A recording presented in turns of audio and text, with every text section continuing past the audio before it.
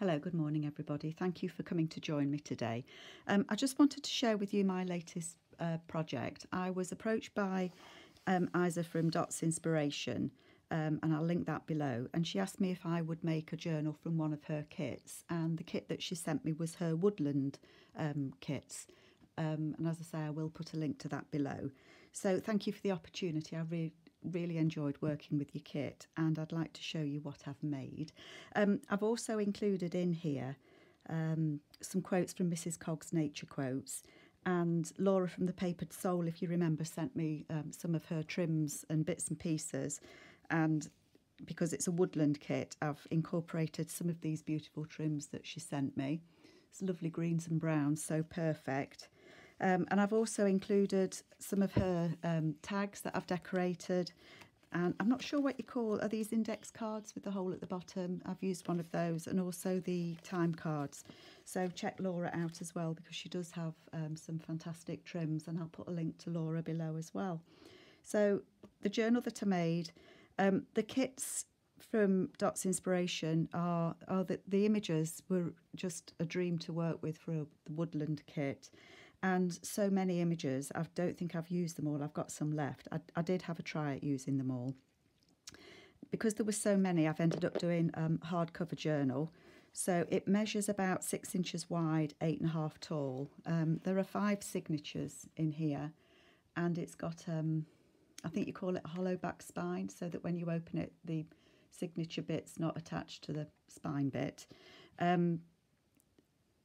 Did I say I think there's about 220 pages in here, so it's just tied up with some string, and this cover I've painted the spine and then Mod Podged over it so that it kind of looks a bit leathery. I was really pleased with how it came out, and I've kept it plain, and I've used some fabric that I had that was printed with I think the sycamore seeds and leaves.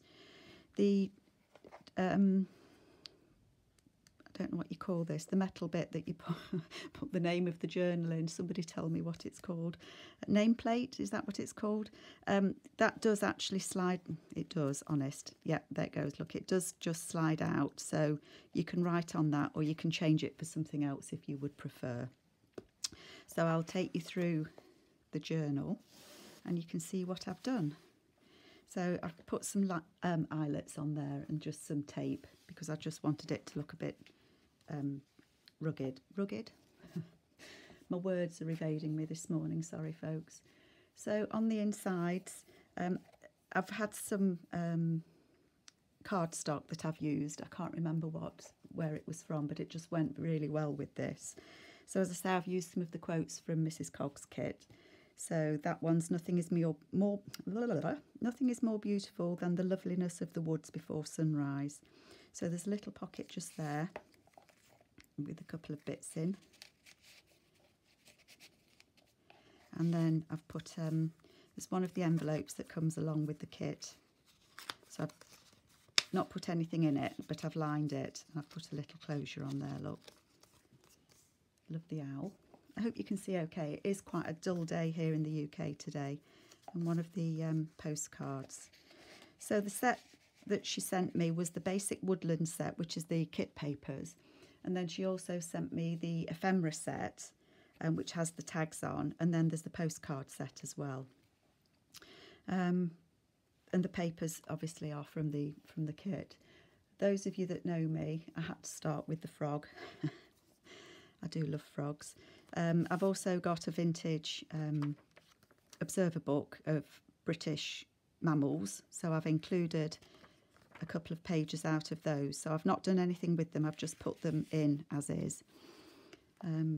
Little ruffle just there. I hope you can see okay. I was watching, as you do, Crafty Cat, and she was making pockets that I think she'd seen Gail Agostinelli make, and I can't remember who Gail had seen them make. So as it was, I had a page of Edith Holden out on my desk at the time. So thank you for this inspiration for that. So there's a pocket just there. And again, another quote just there. That just goes in there, and I've used some of the fabric. I was going to say feathers, leaves. in there as well. I've put some extra journaling space in there, and then there's a card, one of the journaling cards that I've just tucked in the back in there. And then there's just stamped a little hedgehog. So it is a big book, but it does lay nice and flat. So that's that one in there. Again, the pages of the kit are just beautiful, and love the little squirrel up there. And then I've just put some of the papers down the side there, and then just a little cluster in there. Book page there, some of my tea-dyed papers, observer book and book page, and some other book page there. Another of the pages from the kit, and I love the little hare running there and the little bird at the top. And Dot's inspiration, she's from Poland, and so the writing is in Polish, so that just adds an extra quirk to it as well, I think. A glassine bag there, and I had a napkin with a hedgehog on, so I've just put that on there, and then one of the cards from the kit with the hedgehog on. It just sips in there. Book page there, some trim on there, and just some stamping. Another quote there from Mrs Cogs: if one truly loves nature, one finds beauty everywhere, and that was by Vincent van Gogh. Edith Holden page there, another of the book, the kit pages. Centre of the first signature. So as you can see, there is lots of room to write in this, and as I say, it does lay flat. Image there of a wild pig. Is it a boar and a wasp? Some more trim there, and then that's just from Edith Holden. I had it left over from something else, so I've just made that into a tuck spot. That's the back of the mushroom page, and then another of the postcards there that I've used as a pocket, and I've put one of the little fabric leaves on there, and then there's another journaling card there. These doily prints are from Rachel, Roxy Creations, and I just wanted the squirrel to stand out, so I used one of those as well. So if you don't like these plain pages, you can put something over it, a picture or some plain paper to write on. Again, my coffee dye, or tea dye, I think it is. And a book page there with a badger, and there is a little bit of a snake there, so I do apologise if you don't like snakes, just a snake warning. Little cluster there with some mushrooms on.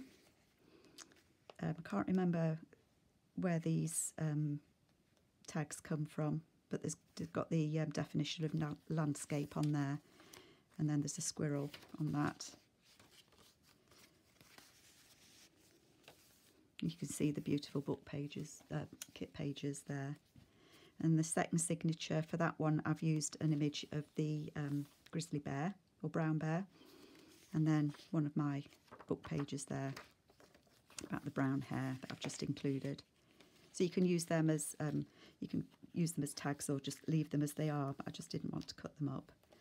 And then on this one, there's a little tuck spot just here. I think that's a page I had left from Artie Mays, and I've put a quote on it there: to see the world in a grain of sand and a heaven in a wild flower. And that's from William Blake. And then one of Tracy's tags just there. And then Tracy's definition of forest there. And then I think that's one of my favourite images from the kit, apart from the frog, of course. The bear looking at us. Blackbird. And then I've just done a little bit of collaging there with an owl and some of the papers from the kit, just on the edge of the page there. Then another little collage just there. Another of the kit pages. And then there's just a little tuck spot. That's a little, a thin tag just in there. Sorry, excuse me leaning. Just fits down in there. And then there's just one of the little tags from the kit just there, and a little tracing paper pocket there with a butterfly on. And then some extra journaling paper there on one of the postcards. This is a book page that I've had, and the other side of this is further on in the signature is a envelope. So I've just joined it to the envelope to make a pocket. So this is one of the fussy cuts that come with the kit, and I've just put it on that book page with a little fabric snip there. Another of the quote, trees are the earth's endless effort to speak to the listening heaven. Another coffee page there, Edith Holden. Love that page from the kit. Centre of the second signature. Love the owl. Then this is the back of the envelope. So I've put one of the postcards again and made a little tuck spot there. And then I've just cut a little chipmunk. I think that is one of Mrs Cogs' forest creature cards that I've just cut out of there. And then this is the envelope that I've attached to that book page. Just made it into a little pocket there. There's a butterfly there. Sorry, I'm at a funny angle today. And then I've just stitched on some fabric and then glued that on just to give it a bit of interest. This is the tag from Laura. So this is one of these tags that I've decoupaged a napkin onto, and then I've just put some fabric through the hole at the bottom. And then in there I've just put a little tag with one of I think that's one of Mrs Cogs' images there. Love the squirrel. And the mushrooms again, a little cluster just there. And again, an owl. I think that's fussy cut from the kit. And then some more of the papers from the kit. And then the last page of this signature, just some writing space on some straw paper. And then again, a leaf and a little butterfly. And you can actually feel the stitching, so if that's going to annoy you, but I actually quite liked that you could feel the ridges of the stitching, and you can still write on that page if you wanted to, or stick something on it. But I quite like the bumps. Squirrel there. Again, that's one of the double book pages, and that's all about the red squirrel. Another of the leaves there with a little bit of crochet trim that I've cut off something.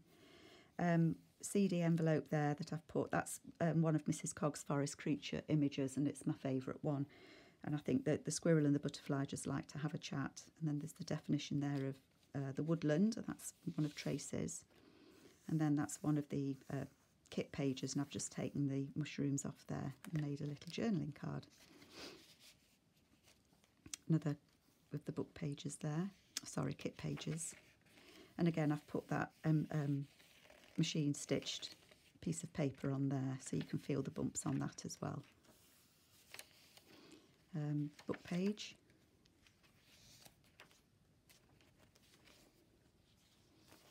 Then on this one there's a tuck spot here with some of the mushrooms, and I've just collaged that as well and put some fibres behind it. And then this is actually one of Mrs Cogs' latest William Morris papers that I've just collaged on there. And then there's a definition there of nature. Owl and a squirrel stamped there. In the centre of the third signature. You can see the kit pages are so beautiful. Another stamping there, a little fox. Mushrooms. Little pocket just here with a leaf on, so that flips up. It's just got a little card in there. And then the back there, again, I think they might be possum, I'm not sure, but that's from Mrs Cogs as well. And then there are Liz's papers from her William Morris and one of Rachel's doilies. But I just liked how it went together with all the red. Another of the kit pages there. Some more ruffle trim.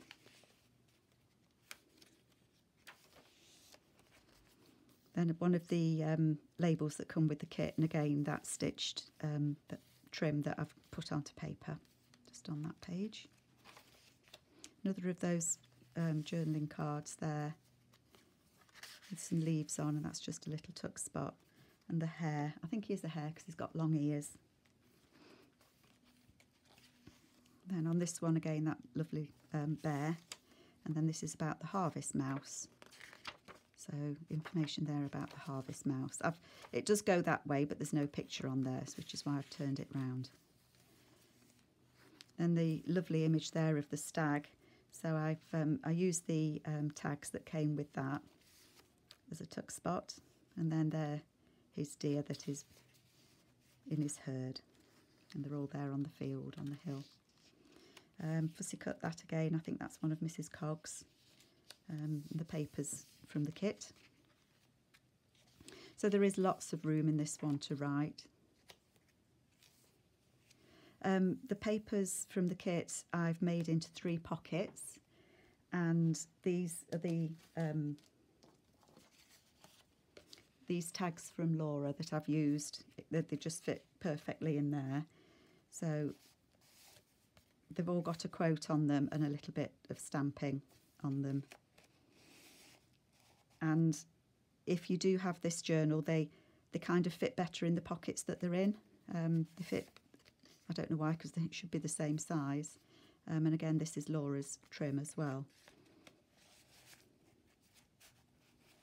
Sorry, I'm at an awkward angle. And then they all just fit in there. Again, one of the envelopes that I've used, and then the book pages on the other side. So I've just done some collaging on there, and then, excuse me, reaching, an image there, again one of Rachel's doilies, image there of the squirrel, and then this is one of the kit pages. And then on the back there, there's another pocket with one of the tags from the kit. And that says, look deep into nature and then you will understand everything better. And that's from Albert Einstein. And then just a little leaf cluster just there. A squirrel. Hedgehog.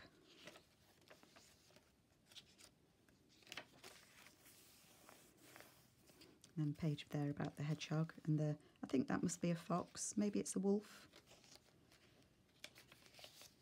And then this is the book page that's the back of the envelope. So this is a page I had left over from Artie Mays. And again, another quote up there from John Ruskin. And then out of the papers from the kit, I've made a couple of pockets here. And just put some tags in them.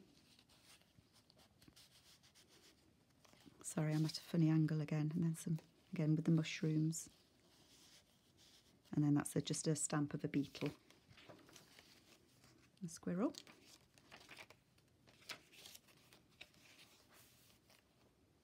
Again, the collaging. And again, the tuck spot there. So the tags that come with the kit. And I've just paired that up with the image of the bear. And then backed it with the page from the kit. And then the last signature, you can just see their fabric that I've used on the cover there. I don't know if that's a wolf or a fox, but I had a book page of the fox, so I put that in there. And again, little pocket here with the deer on, because it matched that page there. And again, that's just collaged on there, and just some cotton threads on there as well with that bear. Image there of a little mouse or a bank vole.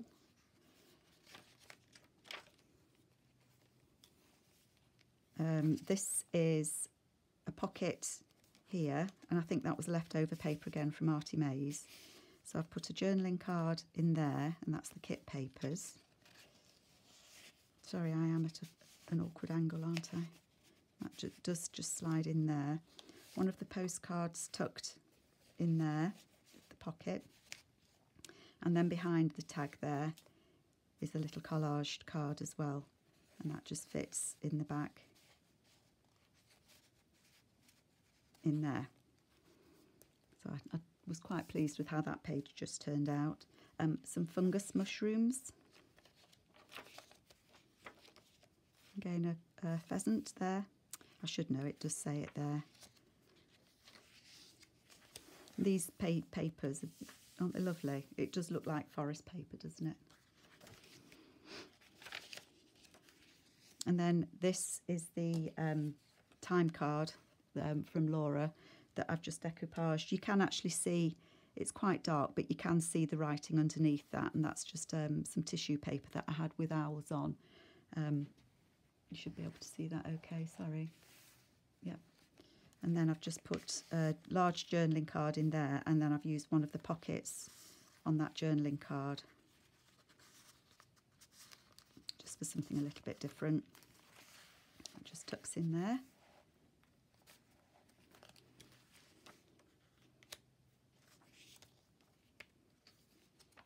So you can see how many pages there are in this kit.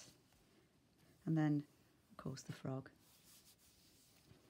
And then the back here is the same as the pocket at the front that was from Crafty Cat and Gail Agostinelli. So again, that flips out, and I've put some papers in there this time, some straw paper. So it flips out. There is a journaling card behind it, and that's got extra journaling space on it. And then there's, yeah, that's up that way, and then there's a journaling card in there with the deer on. So that's slightly higher because I wanted to put the leaf on it as decoration. Sorry, reaching again, I do apologise. And that just fits in there. So flip out, yep. And then in the back I've put another of the mushroom clusters there. Things perfected by nature are better than those finished by art, and that's from Cicero. And just a little mushroom cluster, and then one of the journaling cards, and again one of the little envelopes that come with the kit. Nothing in that one, but again I've lined it so it's quite sturdy. And that's got the deer on the back. So that is my interpretation of the Woodland kit from Dot's Inspirations. I do hope you like it. You can see it is quite chunky, but it does close to quite well. The construction, the board is a couple of layers of cereal box, so it is sturdy, but it's not as solid as bookboard, but it is quite flexible, as you can see. So I do hope you like it. And again, thank you very much for the opportunity to use your kit, and I hope you like what I've done with it. And I look forward to seeing you all soon. Take care. Bye-bye.